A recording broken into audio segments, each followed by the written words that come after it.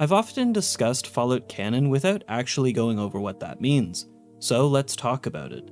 The main 6 titles are strictly canon. The basis of the Fallout universe is built upon these games. Then below that are the supplementary materials that accompany these games, things like strategy guides and manuals, promotional comics, and any comments the devs make outside of the game. This is the gray area of canon. Things in this category may or may not exist within the Fallout universe. They might be a part of their own continuity. They may be stricken from lore entirely at any point. As a rule of thumb, I always try to provide a disclaimer if I take any info from these sources. Then there's the non-canon sources. This refers to things that have been explicitly removed from canon. Tactics, boss, and all cancelled games fit here.